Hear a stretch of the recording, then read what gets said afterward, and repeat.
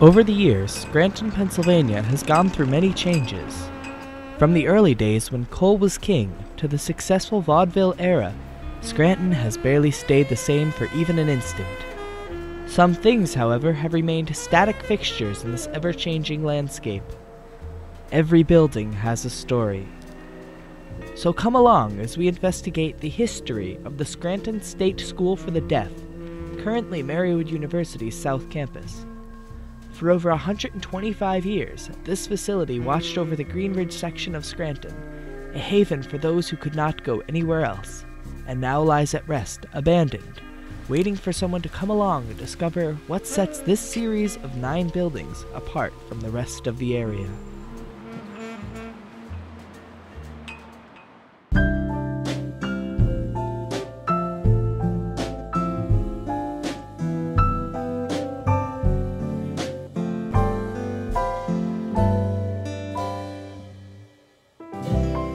In this documentary, we'll explore the past, present, and future of this beautiful campus. Here I am on the corner of Jefferson Ave and Electric Street. Behind me, the Scranton State School for the Deaf. For 125 years, this building was a safe haven for deaf and hard-of-hearing students. At the time, there were probably about 89 deaf people throughout Lackawanna County. In 1882, the first building was built, and the school opened in 1884.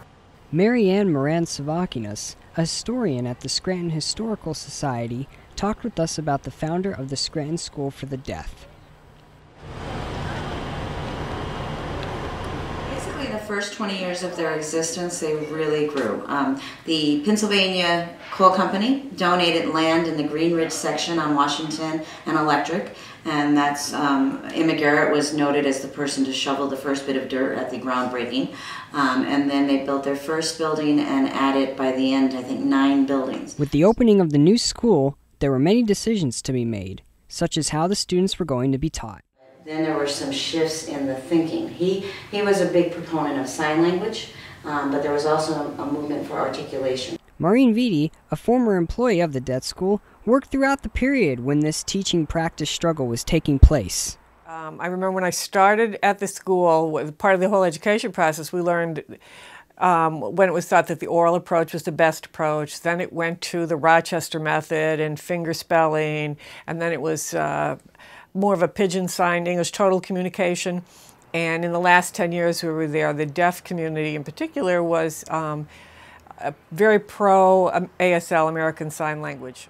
ASL, American Sign Language, is its own language. It has its own sentence structure. Typically, there's no spoken language that goes with it. It's a very visual language, and it's like I said, it's got its own sentence structure. So you can't put it word for word for word, whereas total communication is word for word for word. It's, I think, harder for a deaf child to understand, but it's easier for a hearing person. After 1970, the school's name was changed to the Scranton School for the Deaf. The high school was added to the campus, changing what was once an empty lot into a 9-building campus.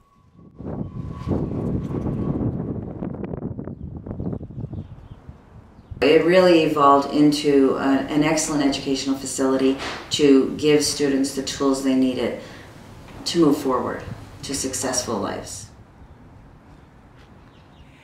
One in particular came to us, and she had very little, she had almost no language because she had gone to an oral program. I think she had attention issues. And so her behavior, I mean, obviously sitting in class for 6 hours when you're not understanding anything can get pretty boring. So she would misbehave with her. We did a behavior program, and I was down at the end of the day, every day at 2:30. And if she was good, I'd take her out with me. If she wasn't, we'd try and stretch it out and see if she could, you know, stay in the classroom a little bit longer.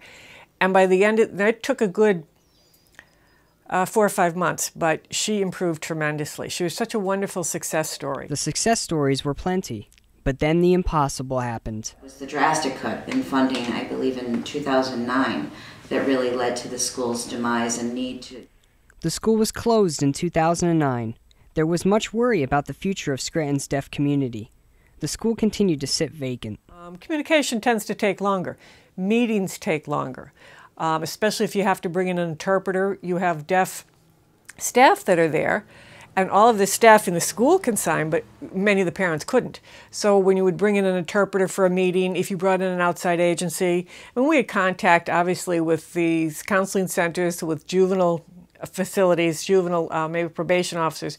So whenever there was outside meetings, communication was always, it took longer. It really led to the school's demise and need to recreate itself with the move to Clark Summit. This location closed in 2009. Let's go check out their new location.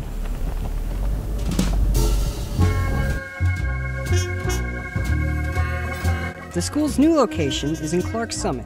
It is only a short distance from the old location.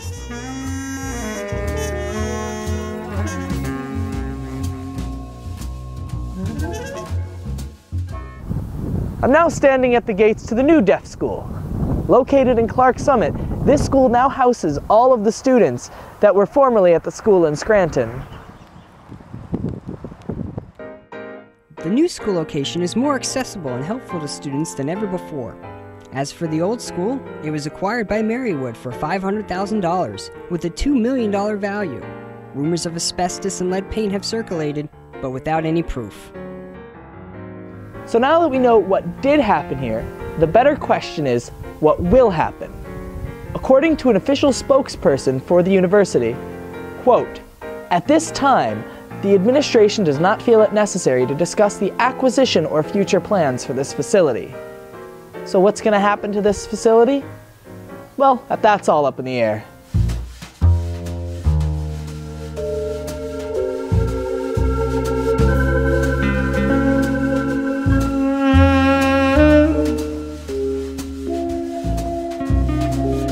Mm-hmm.